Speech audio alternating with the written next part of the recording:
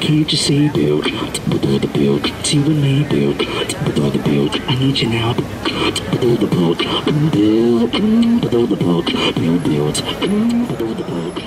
Well, I'm back, viewers. It's James Calm with another session of half-assitude adventure. And today we're going to run into the McKENZIE Gallery.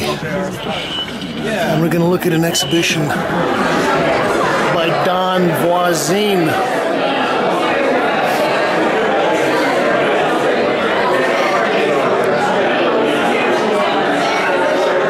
Well, Don is one of the well-known, long-lived formalists from Williamsburg. And there's David Dale.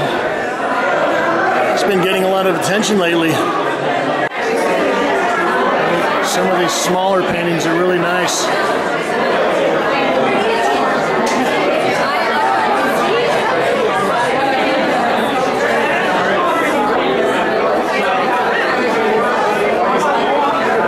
Another great thing is the way that Don plays off the matte against the shiny.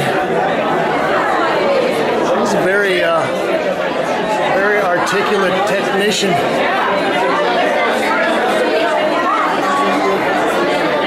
Oh, hey, there's the artist, Don Voisine. We're going to come back and talk to him when there isn't a bunch of distraction here in the gallery. Well, so we've come back to the McKENZIE Gallery to get a little chat with Don Voisine, and congratulations, Don. The show looks good. Thank you, Lauren. That's James Calm, please. Thank you, James. Yeah. Where are the Gagosian's cards when I need them? Yeah.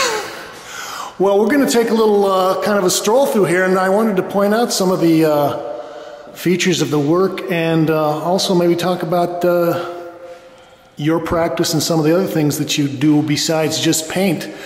One of the things that I've always noticed about the work, and that I think is very kind of prevalent in this latest batch of work, is your use of the matte versus the shiny blacks. You want to talk a little bit about that? It's a very subtle thing, but I think that for people that are serious painters, it's kind of a very interesting aspect of your work. Well, it's a way of creating the space of the paintings. I mean, they're made in layers and sections, so... And this is all oil paint? Yes. Sometimes I'll cheat with acrylic as an undercoat to move things along a little faster. But they're oil. The luminosity of oil paint is very important to me for the richness of the color. This painting is called Mesa, and maybe it's my way of thinking about landscape a little bit. Also, I wanted to mention that you're the president of the... No, not anymore. Not anymore. No. American Abstract Artists, so you've relinquished that responsibility to someone else. Yes, I did it for 8 years. And, but that whole heritage of the kind of the New York... I don't know whether you call it geometrical abstraction or formalist abstraction, but that's a very important legacy for you to carry on, right? Yeah, I'm very much interested in history. I look at painting all the time, but it's not you know, I'm just as interested in Velázquez or Philip Guston as I am in John McLaughlin. I'm not a joiner of groups, but what attracted me to the American abstract artist was just its link to history. Yes, I think it started in something like 1938, 39? 1936. 36. The group is 75 years old, and very few artist group, you know, last for more than 4 or 5 years. So it's unusual. Part of it is because it wasn't really a dominant aesthetic ideology, you know. And also there was very little support for, I guess, what you call formalist abstraction at the time. Mm-hmm. Yeah, it was, I mean, the same thing is still going on these days with people, artists starting galleries and just getting together to support each other. You know, whether to discuss ideas about art or to mount an exhibition. People working together has always been very important. Well, one of the other things I thought was kind of nice about this latest show is it seems that you've kind of bumped up your color a little bit, and some of these smaller pieces back here I think have got some really nice and juicy colors. I especially like this little, these are not diptychs, but this kind of two paintings together I think is very nice. You were kind of mentioning that someone had come in and was talking about your X forms and how they're kind of not symmetrical, so they almost give you this sense of movement or maybe rotating forms there. There is some, you could be kind of a formalist, but there's also a certain amount of kind of playfulness and whimsy and sort of playing with people's expectations of straight lines or hard edges. Yeah, exactly. It's important for me to, as much as the paintings are spatially active and they move in different ways, it's important for me that they still hold a plane, so that they work as a, you know, they're satisfying as an image, and but they're also, it's important to me that they refer to stuff outside of painting, and sure. Often the color comes from things that I see in the outside world, or well, this painting that you're looking at, the image comes from a floor plan. Ah. It also, you know, could be Mondrian whispering to me. Now, I was wondering, are these areas actually, is this pure black, or are you doing kind of an Ad Reinhardt nearly black, maybe starting with some other colors and making them almost black, or is this pure black? They start with black, and then as, especially in the shiny, the glossy areas, I do add like some other pigments to give it a warmth or a coolness. Right, a different color that makes it stand away from the flat, yeah. Mm-hmm. It's very subtle, but it does affect the overall reading of the painting. Well, we'll come up here and kind of slide by these last 2 or 3 pieces. I mean, one of the things in this show is I have 4 paintings that kind of address ideas about diptychs.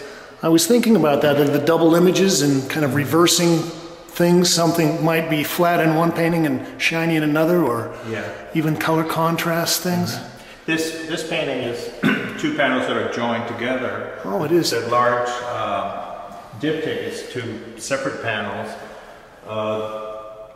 Another painting, which is not a diptych, but I think it addresses those issues, is that vertical painting, addressing those kinds of combinations.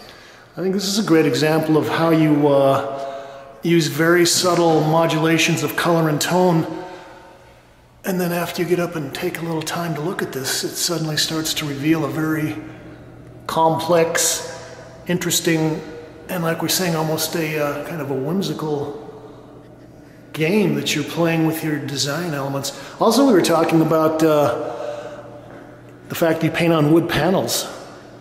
Now, do you think that affects the way that the compositions or the paint surface ends up in the end?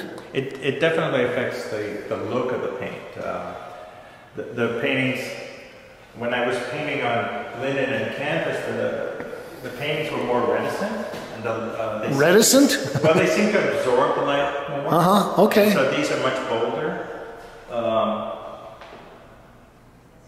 But hopefully, you know, once it gets your attention, you'll be drawn in to want to look at some of the details and the subtleties in the work. And one thing that's important for me to emphasize about my work is that I don't work off of pre-planned drawings. They're worked out on the panel in the process of painting them. Once in a while I might have a very simple thumbnail sketch of something that I see, but fitting it onto the format of the panel that I choose for it, it's all worked out. Do you do drawings, or do you work on paper at all? Or? I work on paper, but they're their own thing. They're individual things. Wow. My early schooling emphasized, you know, improvisation and you know, being expressionistic, and I still work in that way, but in a very much more limited kind of way. But I've found a lot more freedom by imposing limitations. Well, I'm going to wrap up with a real simple sandbag question. Where do you think kind of formalistic abstraction is going today in New York and Brooklyn? Do you think there's a revived interest in it? Do you see a lot of young artists that are kind of picking it up and playing around with it? I think so, but I'm not a very good prognosticator. I think that I've never concerned myself with that. I've done what I've wanted to do all the time, and I've pursued that, and right now people are looking at it. Many years ago they didn't. But that's not really my concern. I try to do the best paintings that I can, and also what engages me the most. What people will be looking at in 5 years from now, I have no idea what that will be. All right, Don Voisine, does the show have a title? No. Just recent paintings. Yeah, the paintings all have titles. This one is called Tumble. And we're going to tumble out of here on that note. Thanks, Don. Thanks. Here at the McKENZIE Gallery on Orchard Street. And as always, thank you, Kate.